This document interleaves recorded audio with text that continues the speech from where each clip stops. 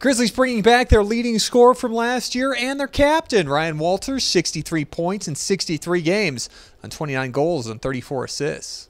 You know, he came in and we made him captain. He did a great job for us, and obviously, he had 29 goals. So he's a guy that can put the puck in the net, had some big goals for us, and leadership on and off the ice, and you can't have enough of that. 18 multiple-point games for Ryan. Grizzlies 14-5-2-3 when he scored a goal. He's now up to 233 points in 251 career ECHL games. Yeah, a lot of high expectations. Affiliating with Colorado. I think that our depth is going to be extremely good this year.